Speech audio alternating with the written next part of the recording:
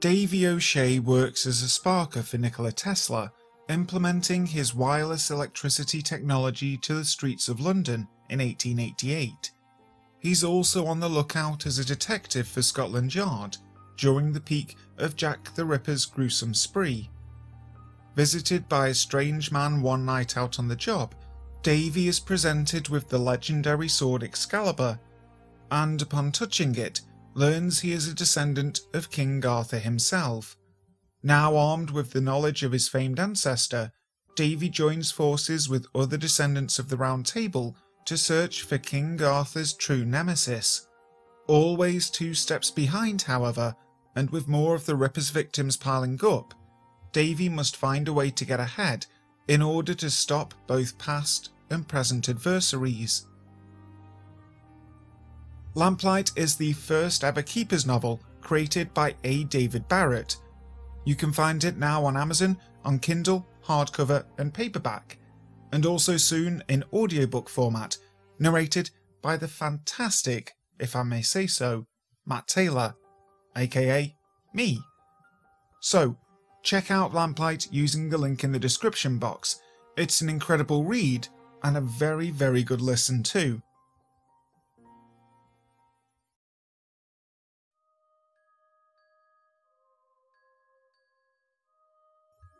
Greetings to those who watch below.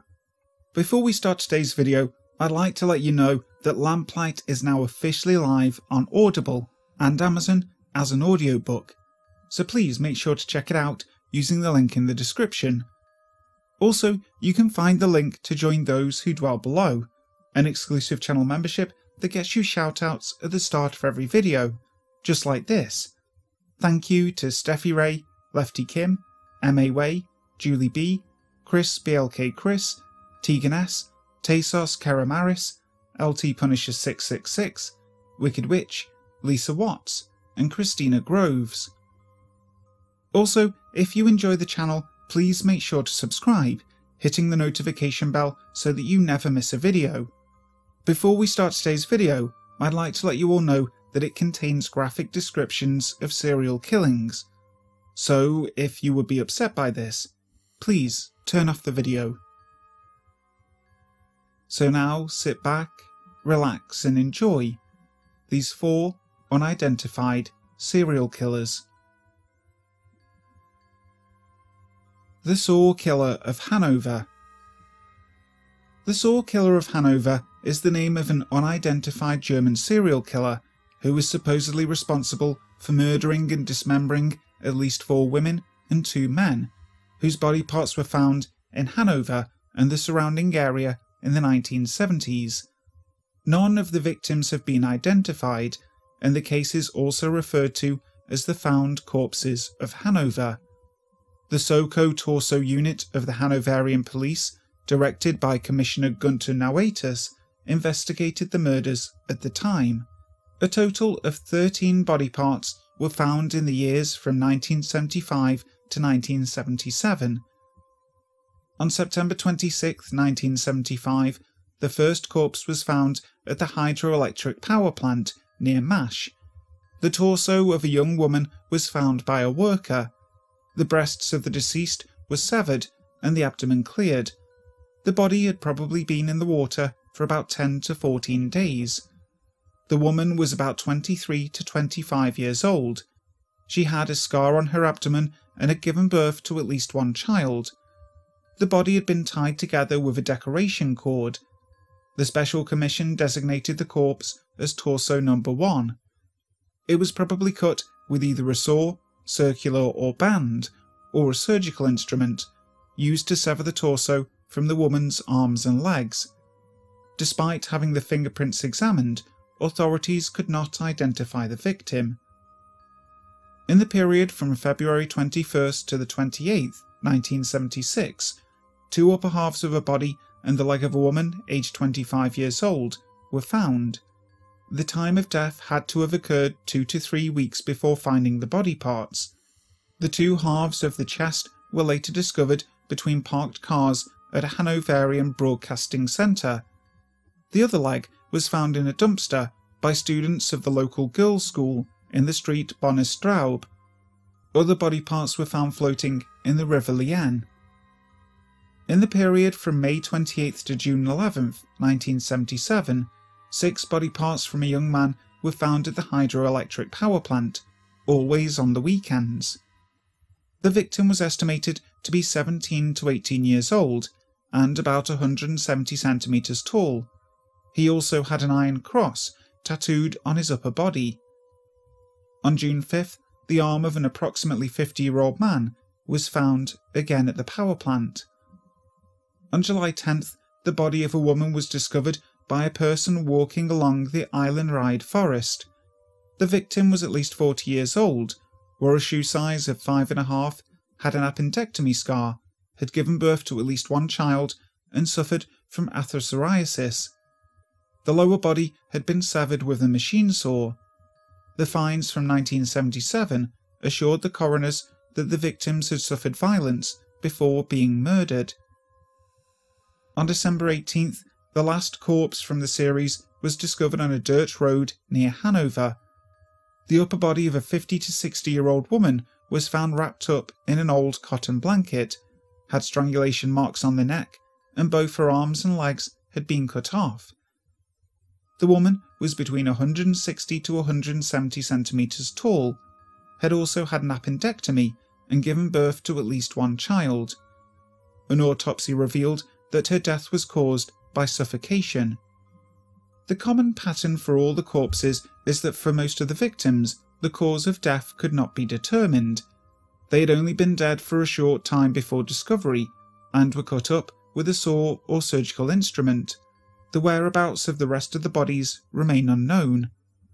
The body parts were always disposed of on Saturdays in conspicuous places, so that they could be found by passers-by.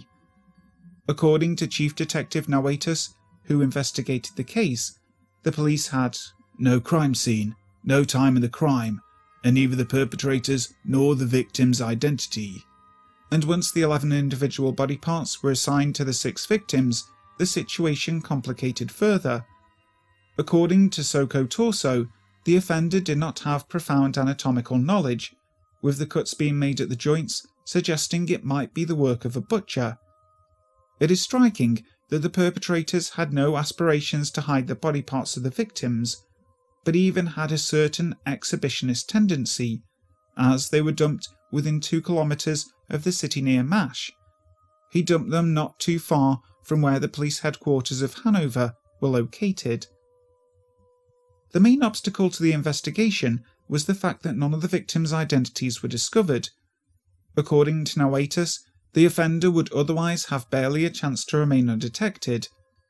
The perpetrator-victim relationships remained unknown. Investigations in local morgues, surveys of undertakers, and the systematic comparison of missing persons didn't uncover any clues. No missing person could fit with the body parts discovered. One possible motive could be the intention to put the inhabitants of Hanover into a panic. The criminologist Stefan Habor suspected that this person was a highly pathological perpetrator. Police suspected that the perpetrator was on weekday employment and had to store the bodies cool in the meantime, and then transport them on the weekend by car and leave them in conspicuous places where there was much traffic. The case gained popularity after being broadcast on German TV, with a very strong interest and cooperative participation from the audience. The fact that the murders ended abruptly in 1977 meant that the culprit had probably moved area, was jailed at a correctional facility for another offence, or had died. The West Mesa Murders. The West Mesa Murders are the killings of 11 women whose remains were found buried in 2009 in the desert on the West Mesa of Albuquerque, New Mexico. Several suspects have been named, but none have been arrested or charged. Between 2001 and 2005, 11 women were buried by an unknown assailant in an arroyo bank on Albuquerque's West Mesa, in an undeveloped area within city limits. Satellite imagery taken between 2003 and 2005 shows tire marks and patches of disturbed soil in the area where the remains were recovered, By 2006, development had encroached on the area, and soon after, the site was disturbed, buried, and platted for residential development. Due to the 2008 housing bubble collapse, development on the west side halted before housing could be built at the burial site. After neighbours complained of flooding at the platted site due to the burial of the natural arroyo, the developer built a retaining wall to channel stormwater to a retention pond built in the approximate area of the burial site, inadvertently exposing bones to the surface. On the 2nd of February 2009, a woman walking a dog found a human bone on the West Mesa and reported it to police. As a result of the subsequent police investigation, authorities discovered the remains of 11 women and girls and a fetus buried in the area. They were between 15 and 32 years of age, most were mestizos, and most were involved in drugs and sex work. The remains discovered in 2009 were identified as those of the following women and girls, all of whom disappeared between 2001 and 2005. They were Jamie Barella, Monica Candelaria, Victoria Chavez, Virginia Cloven, Solania Edwards, Cinnamon Elks, Doreen Marquez, Julie Nieto, Veronica Romero, Evelyn Salazar, and Michelle Valdez. According to satellite photos, the last victim was buried in 2005. Solania Edwards, a 15-year-old runaway from Lawton, Oklahoma, was the only African American person and the only victim from out of state. Michelle Valdez was 4 months pregnant at the time of her death. On December 9, 2010, Albuquerque police released 6 photos of 7 other unidentified women who may also be linked to West Mesa. Police would not say how or where they had obtained the photos. Some of the women appear to be unconscious, and many share the same physical characteristics as the original 11 victims. The following day, police released an additional photograph of another woman. This woman was identified by family members, who reported that she had died of natural causes several years earlier. On 13th of December, police reported that 2 of the women in the photos had been identified as alive and could have valuable information if they can be located.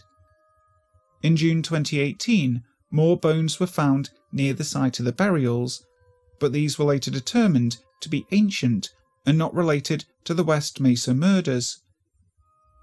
Police suspect that the bodies were all buried by the same person or persons and may be the work of a serial killer, who has since come to be referred to as the West Mesa Bone Collector.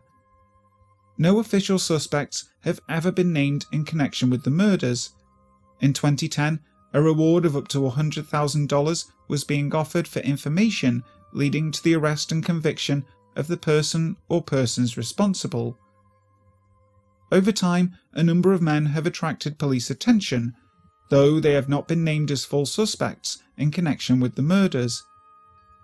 Fred Reynolds was a pimp who knew one of the missing women and reportedly had photos of missing sex workers. He died of natural causes in January 2009. Lorenzo Montoya lived less than 3 miles from the burial site. In 2006, there were reportedly dirt trails leading from his trailer park to the site. In December of 2006, Montoya strangled a teenager at his trailer and was then shot to death by the teen's boyfriend. It would appear the killing stopped after his death. In August 2010, police served several properties in Joplin, Missouri, associated with local photographer and businessman Ron Irwin in connection with the West Mesa cases. They confiscated tens of thousands of photos from the man, who reportedly used to visit the state fair in Albuquerque. Police confirmed that they had cleared Irwin as a suspect. Finally, in December 2010, convicted Colorado serial killer Scott Lee Kimball stated that he was being investigated for the West Mesa murders, but he denied killing the women. The Tailor of Chalons. The year was 1598, and the town of Chalons, in the Champagne region of France, began to fall under the spell of fear when children began to go missing at an unusual rate. The strange thing about this case compared to the others on this video is that the killer was actually caught, tried and executed. However, due to the court destroying all records of the case, we no longer know his name, only his grisly crimes. At first, it seemed that these children were just vanishing off the face of the earth, but then the disappearances were cast into a grim new light when there were reports of a bestial creature, half animal and half man, prowling the surrounding wilderness. Considering that this was an era in which myths, witches and monsters were very much considered to be a real threat, it was not long before rumours began to spread that the town was being besieged by a werewolf, and so began the tale of the demon Tailor of Chalons. As the children continued to go missing and sightings of the beast in the woods increased, there was a mass hysteria brewing as people began to lock themselves in their houses to cower in fear of what lay beyond their doors. This fear was only propelled further into the macabre when there began to emerge accounts of seeing the Wolfman out in the woods devouring the corpses of children like a ravenous animal, and there were even reports from children returning alive to say that they had been chased by the snarling werewolf. This spurred hunting parties of armed men to go out combing the dark wilderness for the sinister culprit, without success. For a while, it seemed that they were at the mercy of whatever supernatural force had decided to descend upon their once quiet and serene village. But then there would be a dark, new development. There began to be suspicions cast upon the modest shop of a tailor on the outskirts of town, with rumours being that there had been cries heard near the premises, mixed with the fact that the tailor himself was a rather eccentric individual who was rarely seen and had been accused of having an intense interest in the children who passed his store. When reports began to emerge of the tailor speeding off into the woods at all hours of the night, there was a posse gathered to go search his premises. What they would find within those walls was the stuff of nightmares. Beyond the innocent appearance of the shop front was supposedly found a horror show of grotesqueries.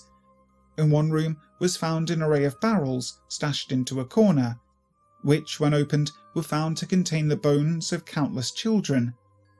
In another room, it was found to be more like a butcher's shop than a tailor's, with cuts of meat lying out gathering flies, many of them already half-eaten, and which proved to be from human beings.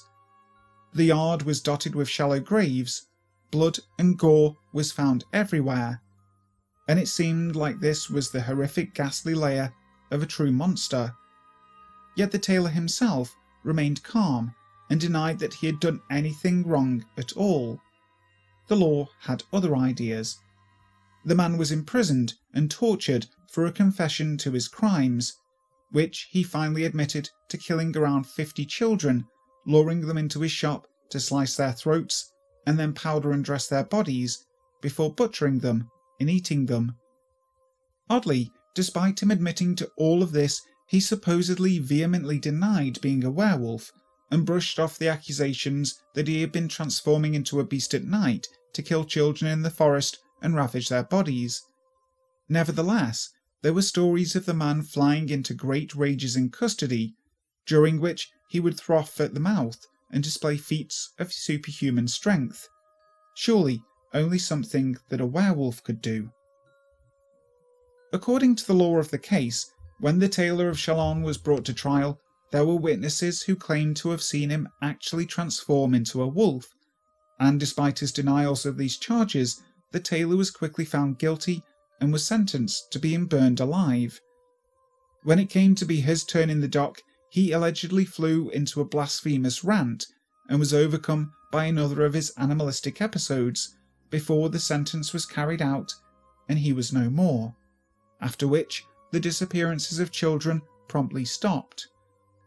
Apparently, the court then had all of the court records destroyed in order to try and erase the whole event from history, leaving only bits and pieces to survive to this day. Indeed, we don't even know what this villain's name was, or what spurred him to carry out these horrific crimes. We also don't know what connection, if any, his case had to the numerous werewolf sightings at the time, and so the Tailor of Chalons, or the Werewolf of Chalons, remains merely a macabre historical oddity shrouded in mystery until the end of time. The Axeman of New Orleans. The Axeman of New Orleans was an American serial killer active in New Orleans, Louisiana, and surrounding communities, including Gretna, from May 1918 to October 1919. Press reports during the height of public panic about the killings mentioned similar murders as early as 1911, but recent researchers have called these reports into question. As the killer's epithet implies, the victims were usually attacked with an axe, which often belonged to the victims themselves. In most cases, a panel on a back door of a home was removed by a chisel, which, along with the panel, was left on the floor near the door. The intruder then attacked one or more residents with either an axe or straight razor. The crimes were not motivated by robbery, and the perpetrator never removed items from his victims' homes. The majority of the Axeman's victims were Italian immigrants or Italian Americans, leading many to believe that the crimes were ethnically motivated. Many media outlets sensationalized this aspect of the crimes, even suggesting mafia involvement despite a lack of evidence. Some crime analysts have suggested that the killings were related to sex, and that the murderer was perhaps a sadist specifically seeking female victims.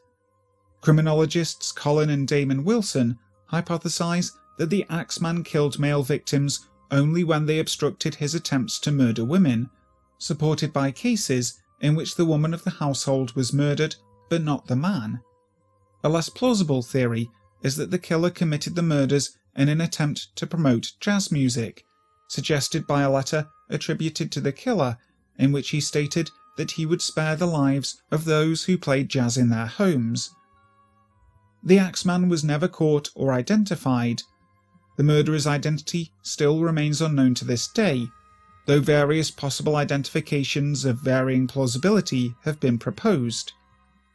On March 13, 1919, a letter purporting to be from the Axeman was published in newspapers. The letter reads as follows: Hell, March 13th, 1919. Esteemed mortal, they have never caught me, and they never will.